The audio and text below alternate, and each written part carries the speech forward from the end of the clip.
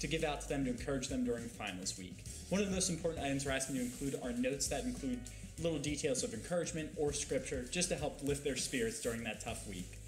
Next, we have our Fall Festival coming up really quickly. It's going to be on November 7th from 3 to 5 o'clock here on the church. And once again, this is a big community event. So please feel free to invite any families you know with small kids so they can come out and enjoy this event with us. We're going to have games, pumpkin painting, and a ton more stuff. It's going to be awesome.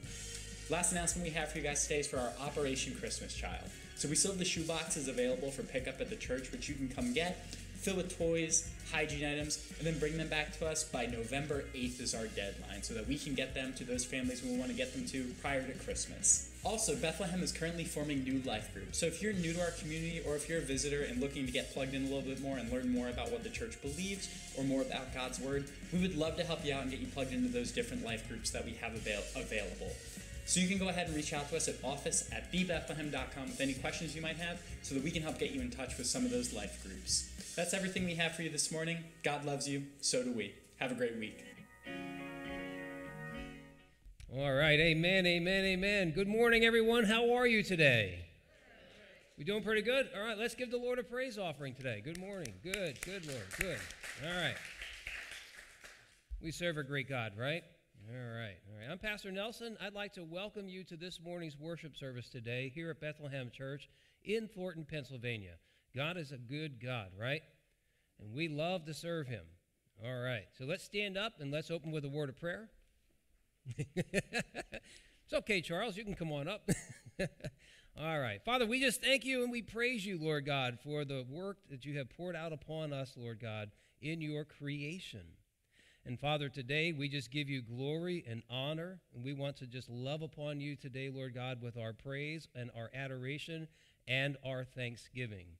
And today, Lord God, we're here to worship you both in spirit and in truth.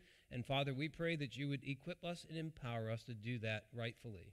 And so today, Lord God, we give you all that we have, and we thank you, Father God, for loving on us and bestowing your grace and mercy over us. In Jesus' name we pray. Amen. God is good all the time. Amen, amen. We're going to stay standing, and we're going to sing our first hymn. Good morning. Our first hymn is a hymn of praise by Isaac Watts. And this was first published in 1715 in a book called Divine and Moral Songs for Children. But you can see by the lyrics, he had a great deal of respect for the children. And it's based on Jeremiah 10, which says, God made the earth by his power, he founded the world by his wisdom, and he stretched out the heavens by his understanding. Let us sing hymn 128, I sing the mighty power of God.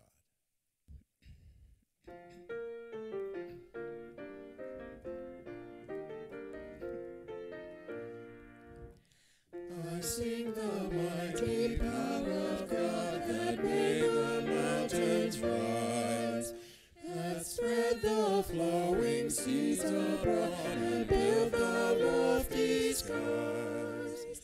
I sing the wisdom that ordained the sun to rule the day. The moon shines full at his command, and all the stars obey. I sing the goodness of the Lord that filled the earth with good.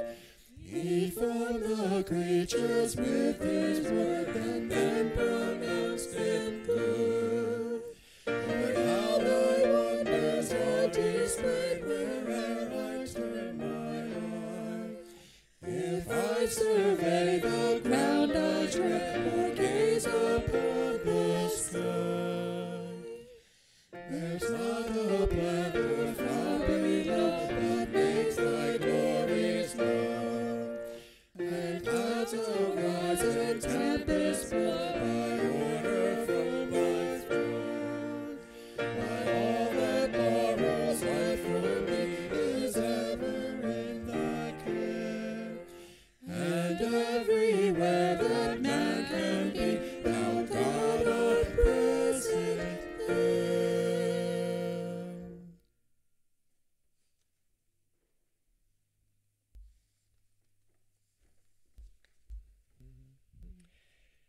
Good morning, everyone. We're going to be reading from Genesis chapter 1 today, verse 27. Genesis chapter 1, verse 27. And God created man in his own image. In the image of God, he created him. Male and female, he created them. And God blessed them and said to them, Be fruitful and increase in number. Fill the earth and subdue it. Rule over the fish of the sea and the birds of the air and over every living creature that moves on the ground. And then God said, I give you every seed-bearing plant on the face of the earth, and every tree that has borne fruit with seed in it. They will be yours for food, and to all the beasts of the earth, and all the birds of the air, and all the creatures that move on the ground, everything that has the breath of life in it, I give every green plant for food. And it was so. And God saw all that he made, and it was very good.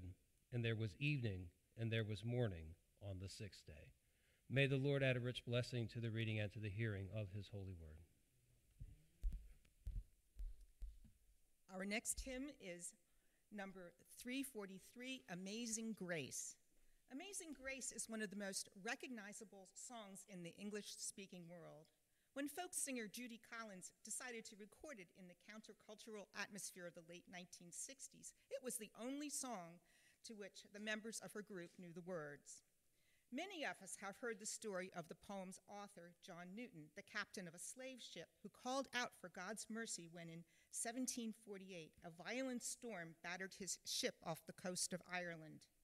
This event marked his spiritual conversion and set him on a new path, leading eventually to ordination in the Church of England. His early life was marked by headstrong disobedience. Newton apparently honed his poetry writing craft by creating obscene poems and songs so vile that he was considered profane even by his fellow sailors. But as Joseph told his brother when they came to him in Egypt, "You meant evil against me, but God meant it for good." Amazing Grace was written 25 years after Newton's conversion to illustrate a sermon on New Year's Day in 1773. It's based on 1 Chronicles 17, verses 16 and 17, when King David prays, "I am not worthy of what you have done for me, Lord God." So let us stand and sing together this marvelous hymn that is included in over 1,000 hymnals and is recorded by singers of every genre, from folk to opera to rap, and has been instrumental, pun intended, in opening a path to redemption for generations.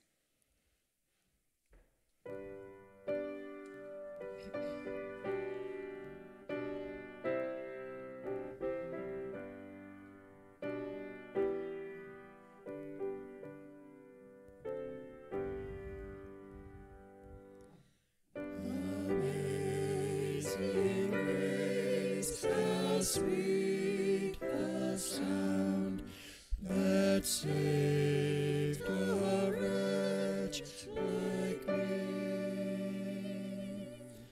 I once was lost, but now am found, was blind, but now I see. 'Twas grace that taught my heart to fear, and grace my fears relieved. How precious did that grace appear the hour I first believed.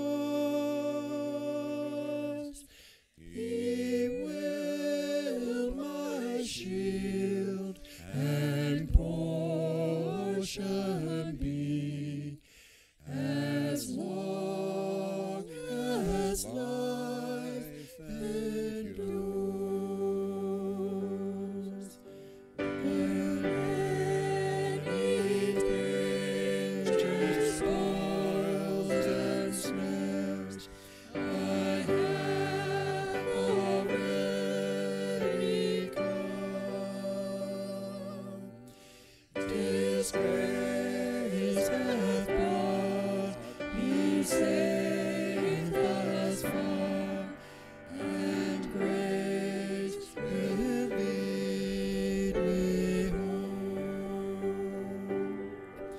And we've been there 10,000 years, bright shining as the sun. We've countless days to sing God's praise. Then when we first begun.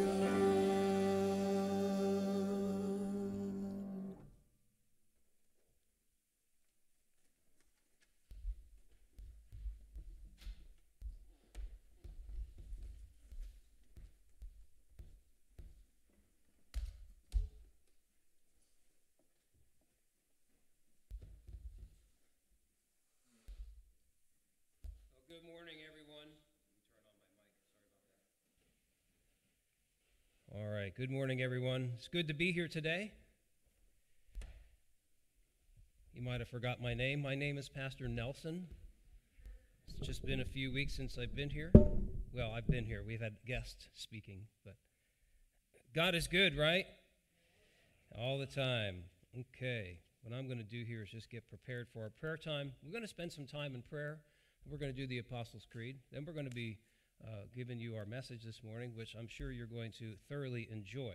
And I'll explain that in just a little bit. All right, so let's pray. Heavenly Father, we thank you and we praise you, Lord God, because you are the God who is all-knowing, all-powerful, and everywhere present. We thank you today, Lord God, because you have bestowed your love upon us. You have sent us your ever-loving kindness. You have bestowed upon us your grace and your mercy. And Father, we are so thankful because you have redeemed us and called us a child of your own. And God, we are so blessed today to be able to say that not only am I a child of God, I am redeemed of the Lord, I am blessed and highly favored, and God, I am here today to lift up that praise and offer you an offering unto your blessingness. And so, Father God, we thank you today that we can come here and we can be in the midst of all of our brothers and sisters and be meeting online. And Lord, all of those who are watching, we just say thank you, Father God, that we have this ability to do this. And God, we just pray that you would continue to increase, Father God, and bless, Father God, the efforts that we have been making every single week, Lord God, to get further and further and further out and across the globe. Not only, Lord God, do we want to do that, Lord, just to bless your name amongst the nations, but, Lord, to spread the gospel of Jesus Christ, your Son, whom you sent, that we might have everlasting life. And so, God, we pray that you would extend our reach for your purposes, not for ours. We pray, Father God, that you would extend the reach of the gospel, that others might come to know Jesus Christ. And today, Lord, we're just here in the small town of Thornton, Pennsylvania, but our reach is global. And so, Lord, we're blessed to be able to say that. And so, Father, this morning we also say to you, we're so blessed not only to be called a child of God, Lord God, but that you are the God who heals, that you're the God whose provision shall be seen. You're the God who is our shelter in the time of storm. And Father, we want to lift up our nation today. And Father, we have had a peaceful transition of power for many, many years.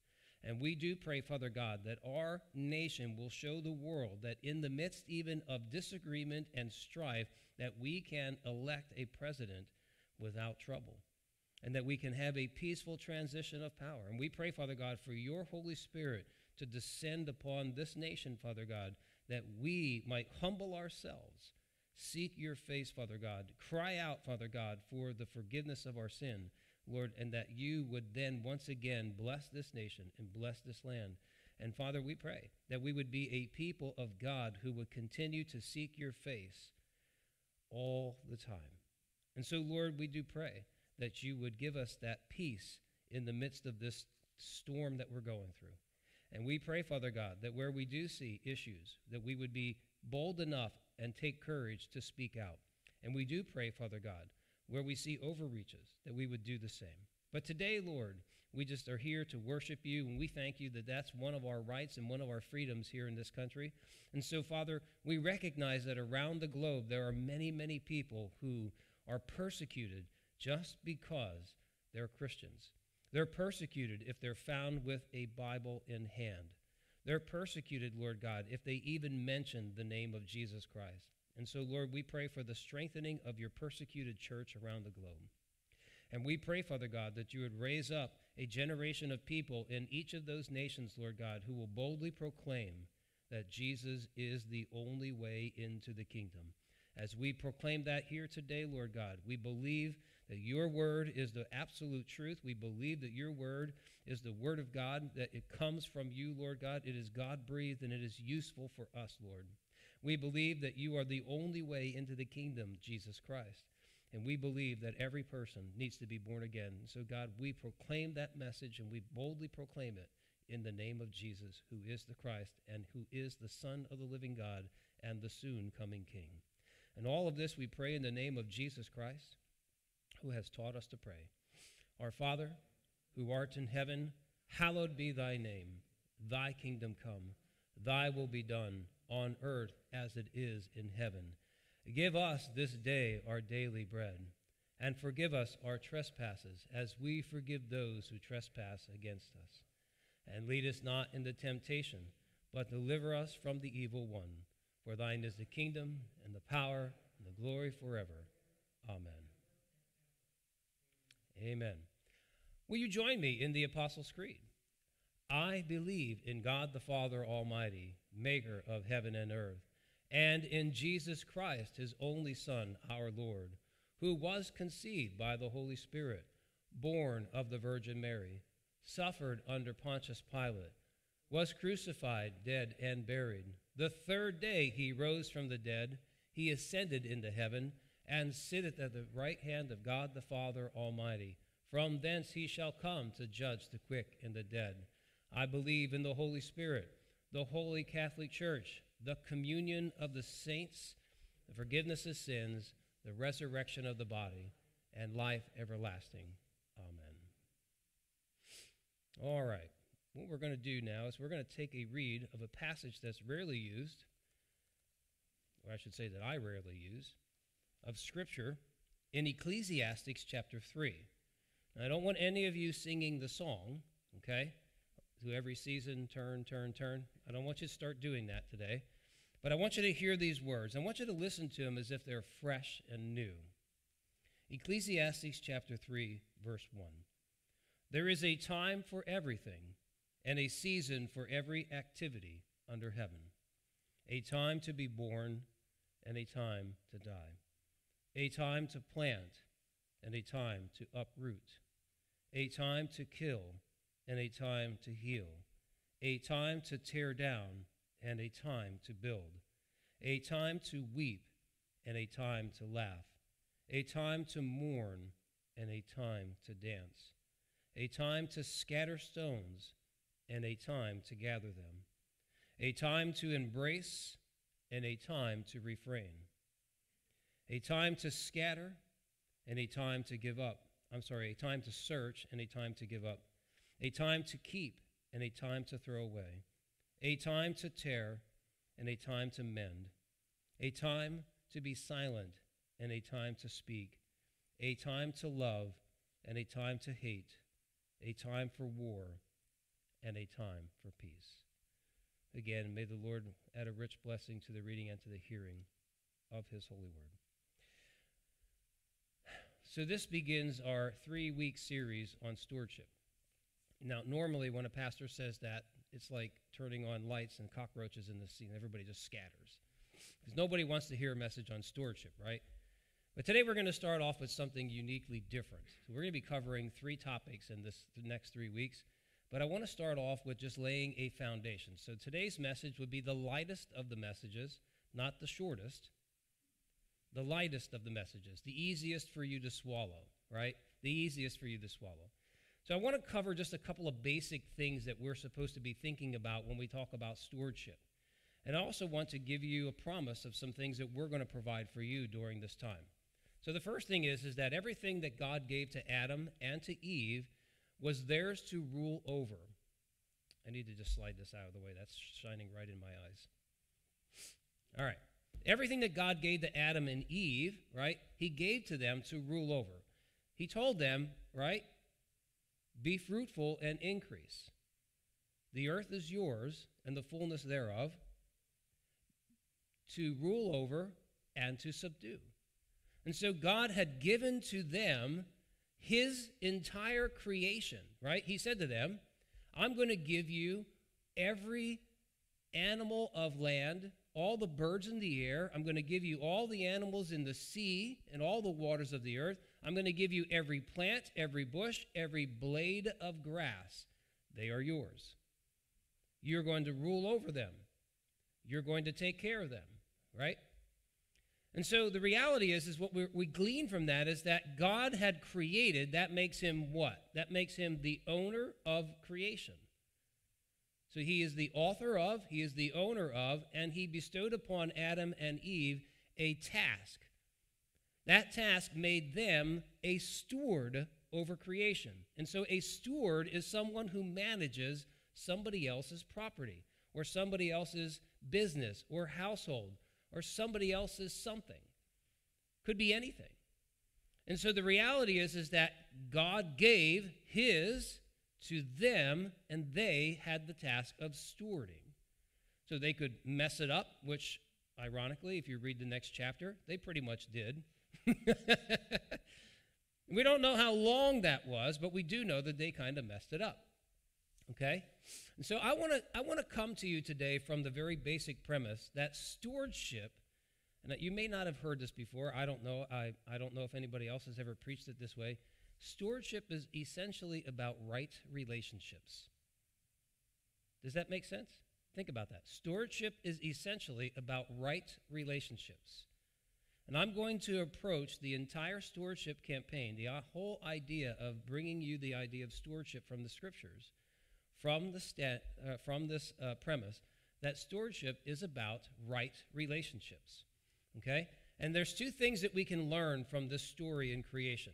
The first thing that we can learn is this, that everything belongs to God. He is creator, he is sustainer, right?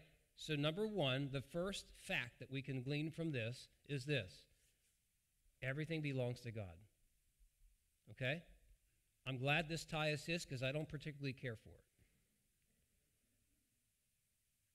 But everything belongs to him. This tie clip, this is God's. Okay, everything belongs to him. Number two, that nothing belongs to us. We are nothing more than stewards. Okay? We are nothing more than stewards. So we literally own nothing. We think we do. We literally own nothing. Okay? So those are the two important facts that we need to bear in mind as we go through this three messages that we're going to do on stewardship. Okay? So that's the fact number one. That's fact number two. And it's important for us to keep this in mind because sometimes we begin to think that these things are ours, right? We have big fancy homes. Some of us have really nice cars. Some of us have vacation homes, right? So we tend to think, okay, well, I did that. I was able to buy that. I was able to get that. I can have a nice tie. I can have, and I can have, and I can have. And that's okay. And there's nothing wrong with having wealth. And there's nothing wrong with using the gifts and talents and skills that God gave you to bless you, to use those things for his good. The issue that I always say is it's okay to have wealth as long as wealth doesn't have you. So if whatever you have owns you, disown it because you've now taken yourself out of right relationship. And so the reality is that we need to come to the conclusion here that things that we have are his, and it's okay to have, so long as it doesn't have us. Does that make sense? Okay, so if it begins to control who we are, if it begins to take away from our ability to serve God, then there's something wrong with the relationship with what you have and your ability to use it. Okay, so there's something wrong there. You need to fix that. All right. And so I'm kind of hoping that someday that God will toss me a little bit more. I'm kind of getting tired of driving that old piece of junker over there. You know, smells like wet dog, even now when it doesn't rain. But here's the reality. I'm not climbing up too fast, but we're doing all right. So here's the thing. I want us to take a look at Psalm 24, verses 1 and 2, and then we're going to get started. All right? Here it says, "The earth is the Lord's and all its fullness, the world and all those who dwell therein, for he has founded it upon the seas and established it upon the waters." Now, we already agreed that God is the owner of all things, right? We agree that we are only stewards, right? Okay, so some of us agree, some of us don't. Okay, we'll get there. Don't worry about this. It's okay if you actually speak. You can do that through your mask. You're all right. And from the time that we are young, we learn about stewardship, right? So it really depends upon how good a teacher we have. But when we're little kids and toddlers, right, we learn how to manage our toys, clean up your mess, do this, do that. We're always being told what to do, by the way.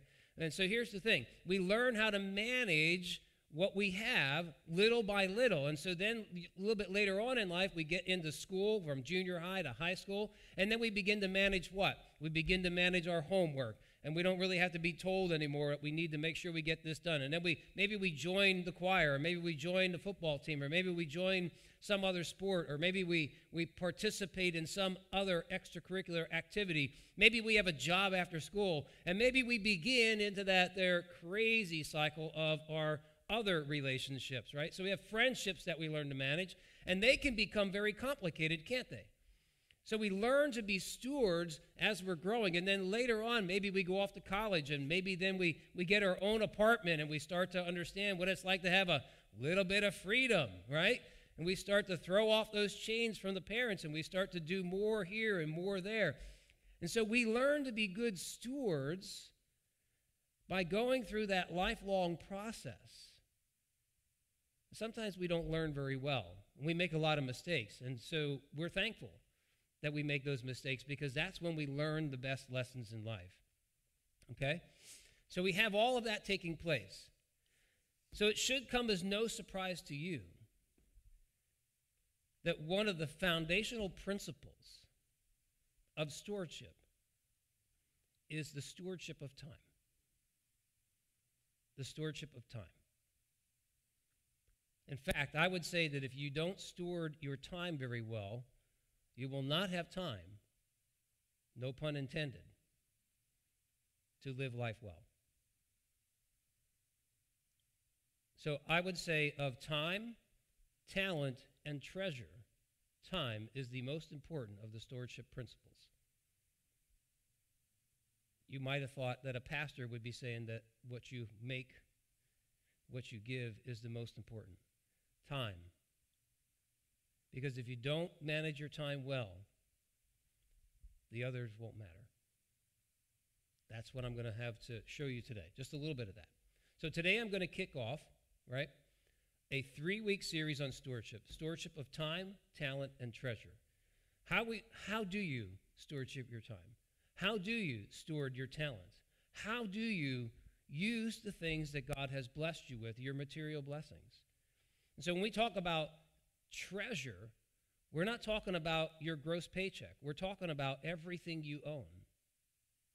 What do you do with your clothes?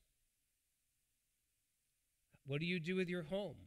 What do you do with your cars? What do you do with your vacation properties? What do you do with your yard? What do you do with the things that you have?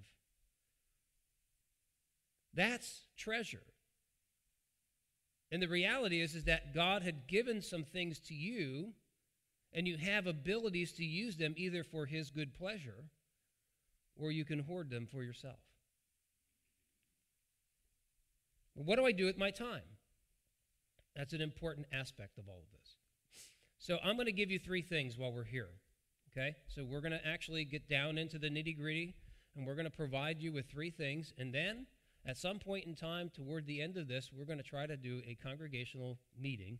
I want to talk to you a little bit about vital congregations and what it takes to turn them around. I want to talk to you about vital congregations and what it takes to turn them around. Okay? It's important that you know what your chances are of turning around a congregation. It's extremely important that you know what that takes. Because if you want to do it, you would have to buy into that. You have to understand it.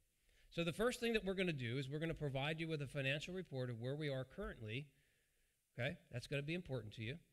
Since this has kind of been an odd year, you might be wondering, where are we? What's going on? What I will tell you ahead of time is simply this. We are better off than we were last year. Is that good? Can we give the Lord a praise offering there? Even though less people are giving. Does that make sense? And almost 20 at 0. And we're in November. Okay, here we go. What are our projections toward the end of the year? We're going to talk about a plan moving forward. That's that Vital Congregations talk that we're going to have. So the next thing, number 2, we're going to ask you to examine your own life in the area of time, talent, and treasure, and ask you to talk about how is it that you are doing with that, so you can talk to yourself about that. Okay? So one time it's okay for you to talk to yourself. We'll give you that. Number 3, we're going to place before you an opportunity to challenge yourself to make a commitment onto the Lord and his work here at Bethlehem. Okay? So there are 3 things that we're going to do through the stewardship campaign over the next 3 weeks and beyond that into December.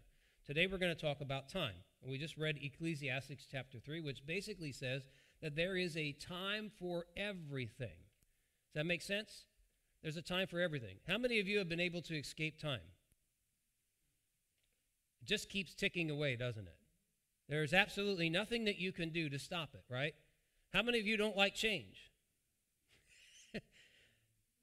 We're not very good at that, but yet every moment that goes by, everything changes.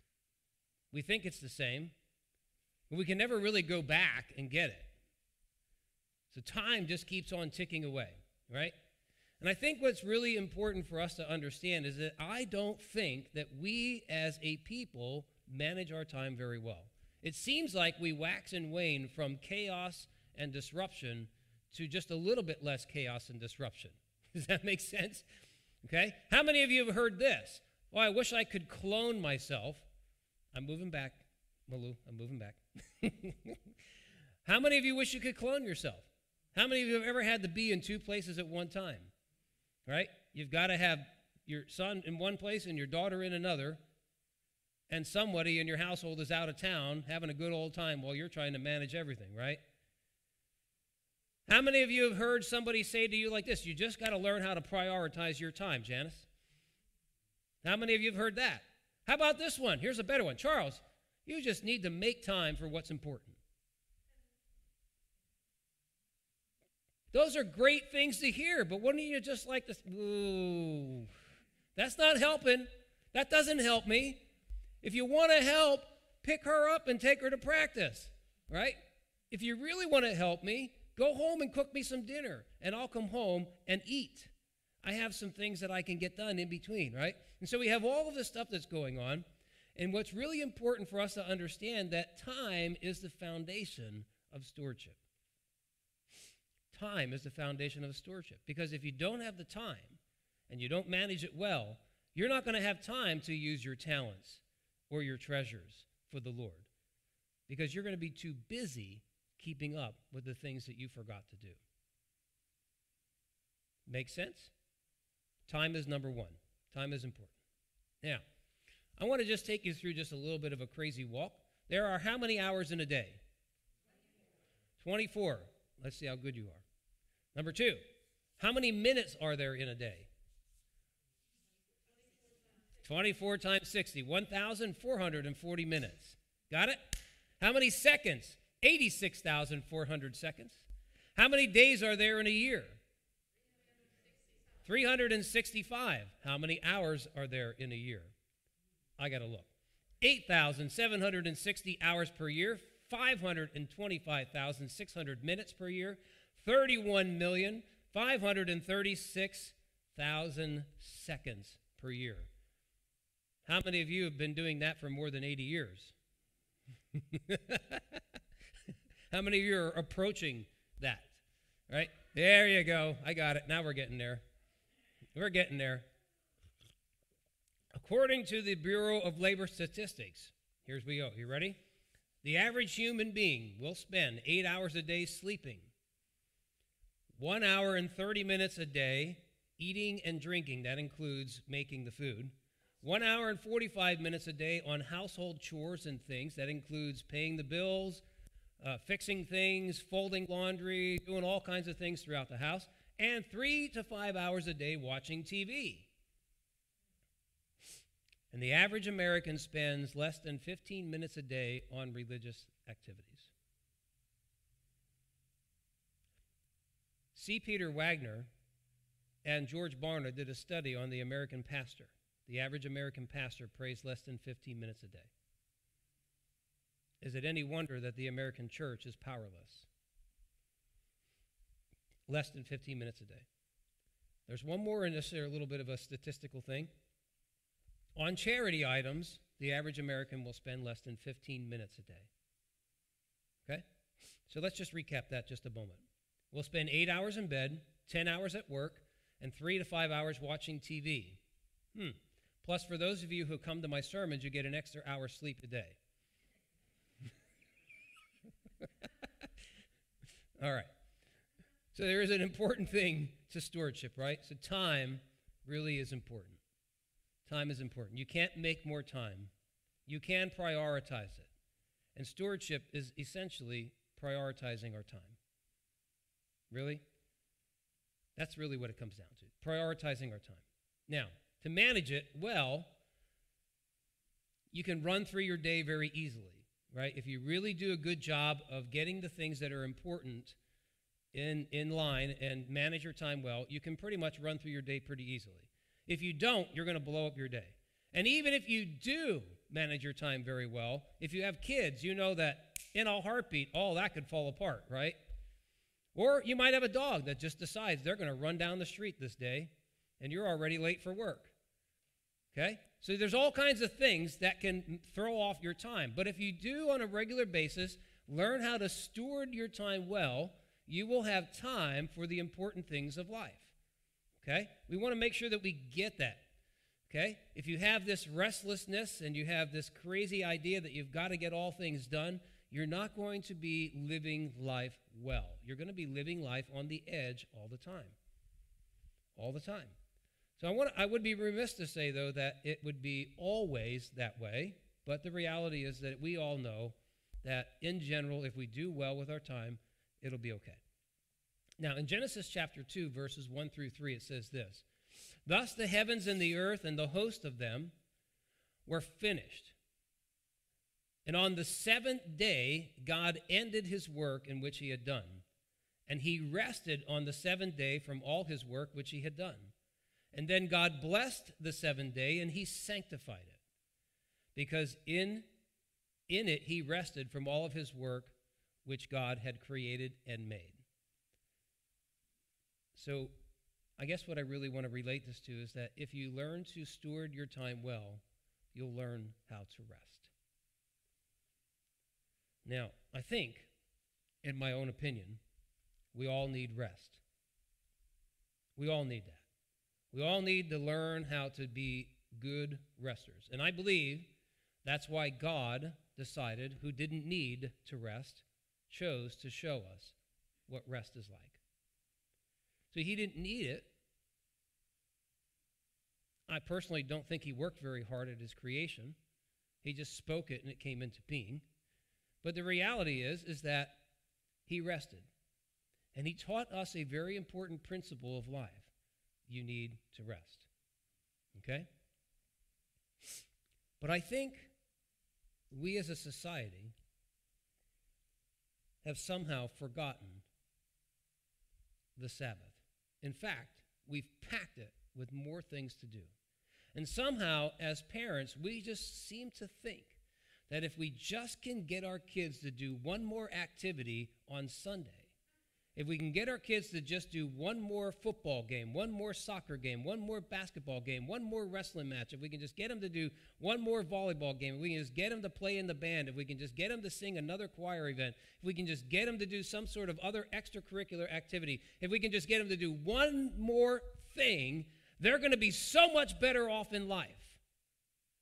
They're going to be wonderful. In fact, they might even go to college and do this. And they're going to learn to do even more when they get to college, and they're going to waste even more of their time packing their day with more stuff, instead of teaching them that God rested. I hate to break it to you, folks, but it is highly unlikely that any of your children are ever going to make it to be a multimillionaire playing a sport or singing in a rock band. It's highly unlikely. In fact, less than 1% of our nation's kids reach that phase. It's probable or possible, not probable, and it's highly unlikely.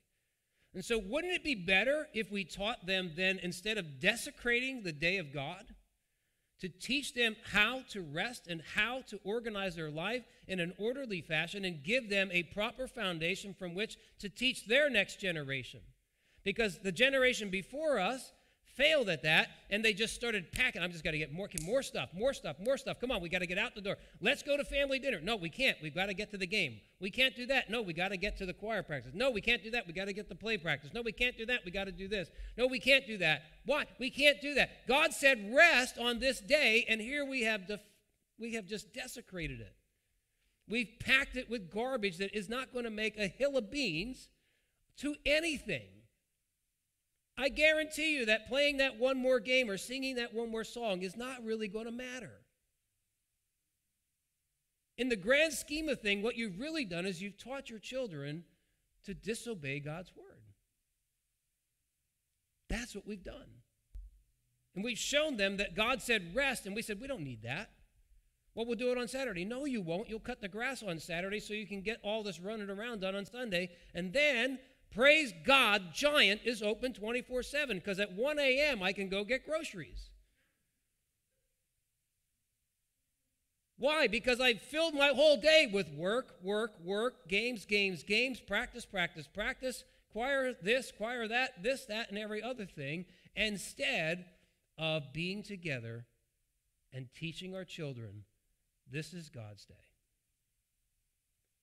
Time is about right relationships. Stewardship of time gives us a proper ability to be in right relationship with God. And if we can teach our kids that, I guarantee you, the rest of their life, how they treat their husbands, how they treat their wives, how they treat their children, what they do in their homes, and how they work and how they live will be so much better if they could just learn to be good stewards.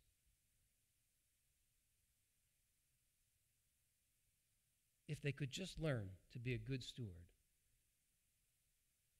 they would be far better off than anything else that you could give them. Because whether they're wealthy or poor, they'll learn how to treat others and live life well. That's important. We're about at the halfway mark. You're all thinking, what's the first thing all of you did? Time. Why? You got somewhere to go? You got a roast in the oven? You probably don't even cook on a Sunday anymore. Ooh. All right. He's hitting below the belt now, isn't he? All right, here we go. So when it comes to the concept of stewardship, more so than time, talent, and treasure, or more so than talents and treasures and skills and all those things, I think that I've made a pretty strong case that time is important. If we don't really get those, you're not going to have time to serve in some other form, right? And so what I want to do is just go over a couple of things that will close this message out. Number one, time is the essence. If we get that right, we'll start off in a solid foundation. We'll be able to do so much more if we just learn how to manage what God gave us, because you can't create more time. All you can really do is arrange it in a particular way.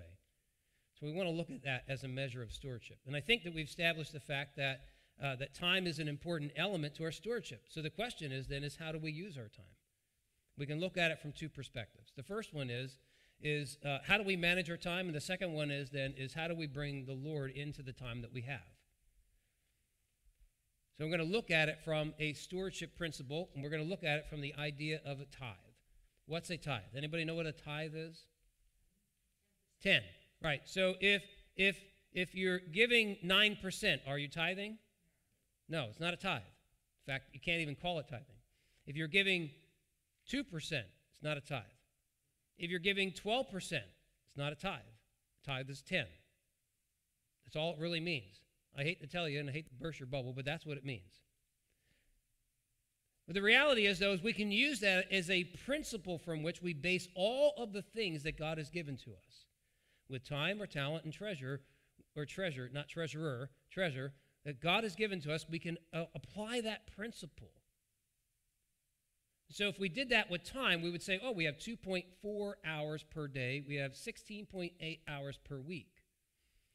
Well, we can look at this from that perspective and say, okay, well, how am I going to fill those slots? Well, if I wake up every morning and spend an hour with the Lord, I can say, well, that's 7 hours. If I take an hour with the Lord every night, that's 14 hours.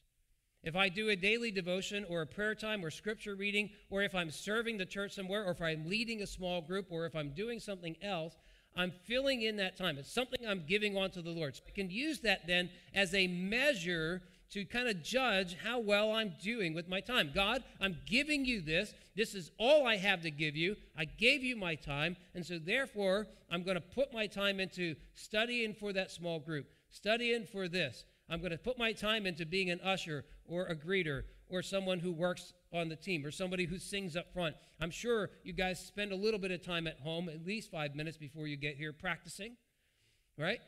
You probably spend a little bit more time than that. And see, all of that counts into the idea of how we stewardship our time to serve the Lord. And so you can go down through and say, well, that's more of a legalistic approach. Well, you're right. But it's also a good way to put on your to-do list, well, I'm going to wake up.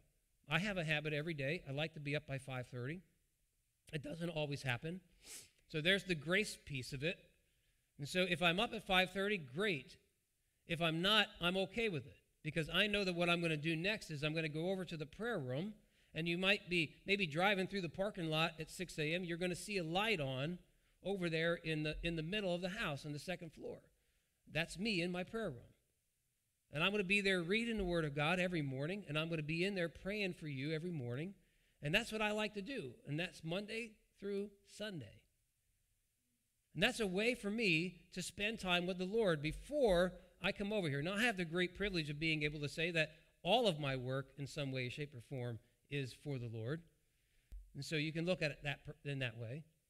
But for those of you who have regular jobs where you're not into the religious world but in the secular, there's ways that you can integrate into your time at work as well, ways that you could do that. You might have a Bible on your desk. Some places that's not even allowed. I used to keep my Bible right on my construction desk or even in my tool bag. And so we can do stuff like that that helps us to understand this is how we put our time together. The second way that we can do this is to say that I'm going to allow God to infiltrate every second of my day. So I want to read. I don't want to take credit here. Carol, let me see here if I can get it. Where is it? Okay, Carol says that good stewardship of time involves more than just traditional spiritual disciplines. But it should be considered in everything that we do, how we prioritize family time, generosity, relationships, what we do during our leisure time. All of these mundane things should point to good stewardship of time. Okay? I think you need both. I think it's important for us to say, I'm going to take some time and I'm going to set it aside and I'm going to do my devotion. I'm going to read the Word of God. I'm going to pray. I'm going to serve in the church or in a charity. I'm going to serve in some way, shape, or form. I'm going to come to prayer meeting. I'm going to do this. I'm going to do that. I think that's important. But then at the same time, in every moment of our lives, we're living as Christians. We're living in a way that's important to bless the people around us. I'm going to bless my children. I'm going to bless my pets. I'm going to bless my neighbors. I'm going to bless my spouse. I'm going to do everything I can to use every moment of my time to be a generous person to others, to be graceful and merciful to others. I'm going to use that. And so if we can infiltrate both of those together, if we can, I'm saying not infiltrate, but integrate both of those together and put them in, you have a pretty good and sound principle for stewarding your time. You got your to-do list, and you've got everything that you do on your list. And in the end, what we really want to be is a person of God who glorifies God with everything that we do. That's what we want to do. I believe that stewardship is about good relationships. And when we steward our time well, it allows us the ability to meet all the other needs that are out there and match them with our gifts, our skills, our abilities, our talent, our treasure. If we don't get this right, we might not have time to do a small group in our house. I might not have time to serve as an usher. I might not have time to sing in the choir. I might not have time. And what a shame that would be, for the Lord gave you and he called you to be steward. Everything is his. Every 31 million seconds per year is his. He just asked you to be a steward over it. How well do you steward your time? I want to challenge you to take this next week and examine the way that you spend your time. I know when we do Financial Peace and when we look at Larry Burkett's material from Crown Financial Ministries, one of the things that they'll say to you is to take your checkbook and go down through and list all the things you spend your money on, and you'll start to find what's important to you. If you were to do the same principle with your time, you're going to find what's most important to you.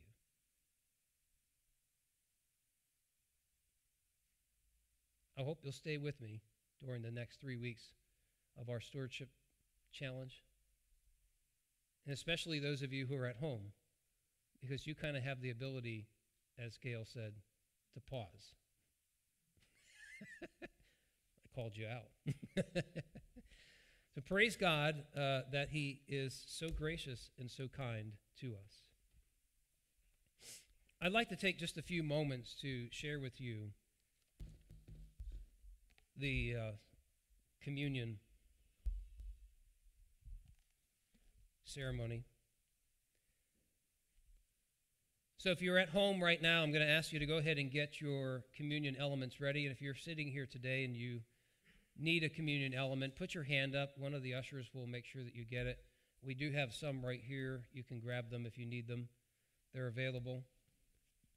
I'll have have everybody get ready for their closing out the service as well. So I'm going to begin with the great Thanksgiving. I'm going to begin with the invitation. So here it goes. Christ our Lord invites all to his table, all those who love him, who earnestly repent of their sin and seek to live in peace with one another. Therefore, let us confess our sin before God and before one another. Merciful God, we confess that we have not loved you with our whole heart. We have failed to be an obedient church. We have not done your will. We have broken your law. We have rebelled against your love. And we have not loved our neighbors. And we have not heard the cry of the needy. Forgive us, we pray, and free us for joyful obedience through Jesus Christ our Lord. Brothers and sisters, hear the good news. Christ has died for us while we were yet sinners. That proves God's love toward us. And in the name of Jesus Christ, you are forgiven.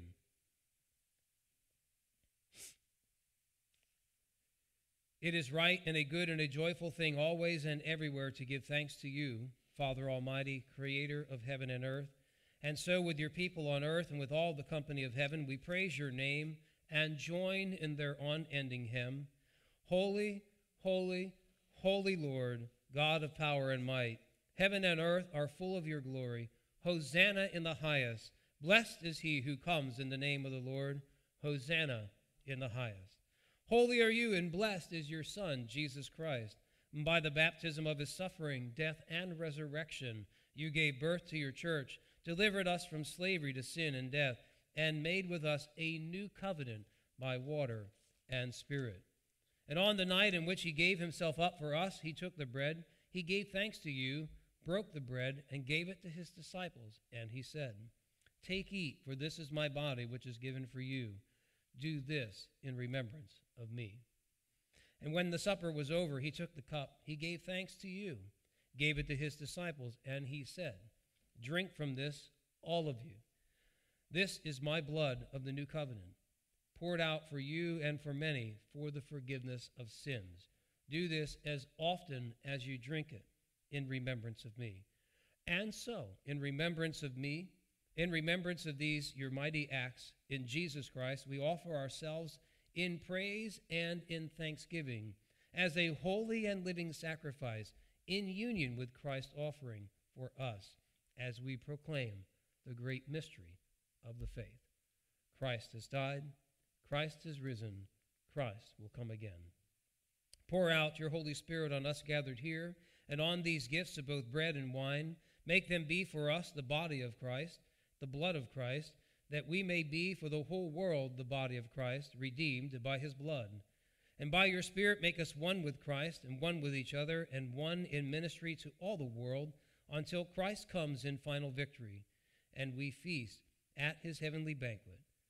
Through your Son, Jesus Christ, with the Holy Spirit and your holy church, all honor and glory is yours, Father Almighty, both now and forevermore.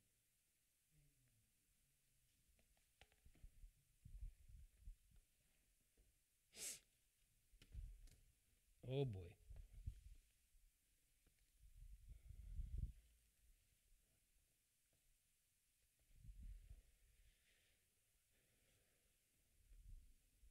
On the night in which Jesus was betrayed, he took the bread and he broke it.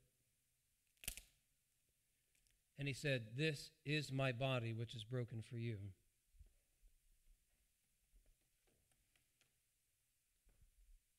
Then likewise after supper, he took the cup, and he said, "This is the cup of the new covenant, my blood, which is shed for you for the remission of sin."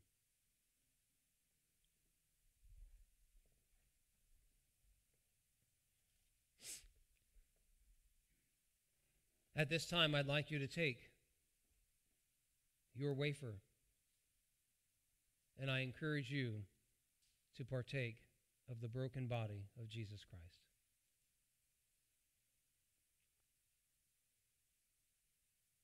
At this time, I encourage you to take the cup, his blood that was shed for you,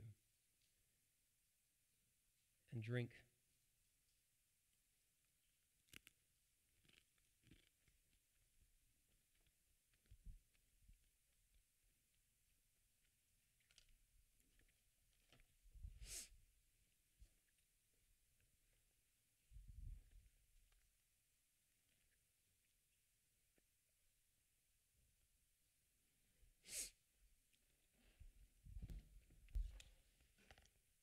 At this time, I'd like to invite the singers to come on up to the front as they lead us out with our last hymn, and then I will come back up with our dismissal.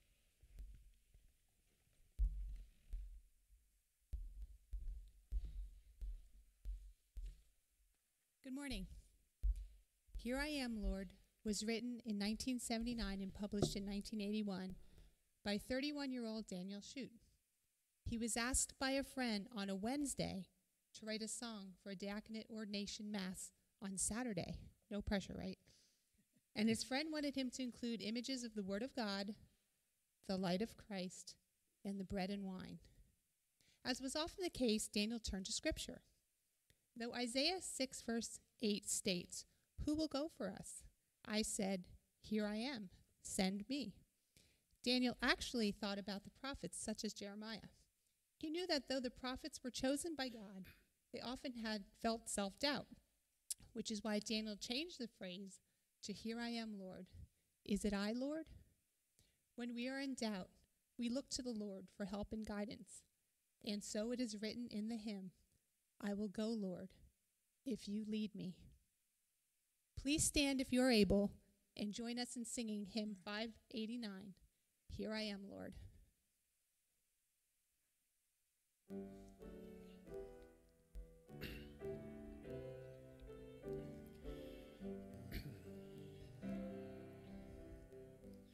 I, the Lord of sea and sky, I have heard my people cry, all who dwell in deepest sin, my hand will save. I who made the stars of night, I will make their darkness bright. Who will bear my light to them? Whom shall I send? Here I am, Lord. Is it I, Lord? I have heard you calling in the night. I will go, Lord, if you lead me. I will hold your people in my heart. I, the Lord of snow and rain, I have borne my people's pain. I have wept for love for them, they turn away. I will break their hearts of stone, give them hearts for love alone.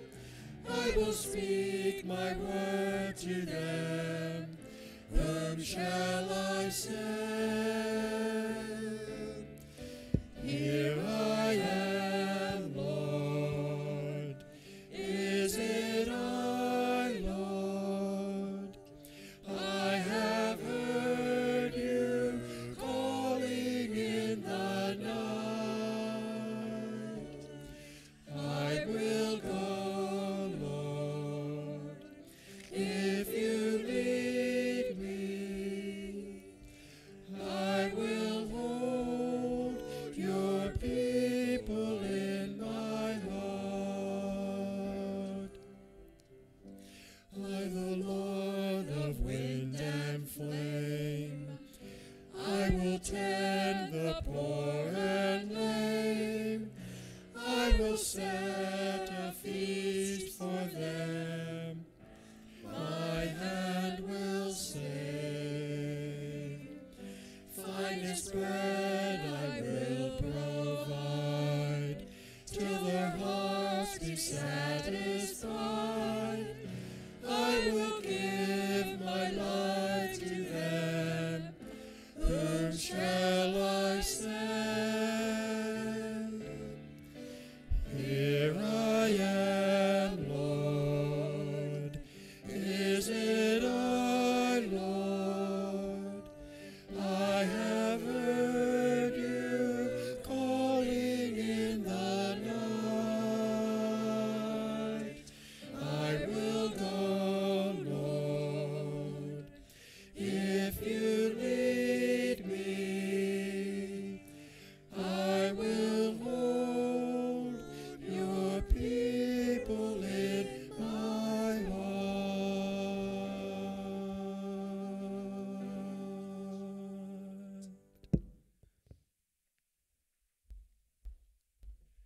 I might be the first pastor in history to start off a stewardship campaign and have forgotten to take the offering.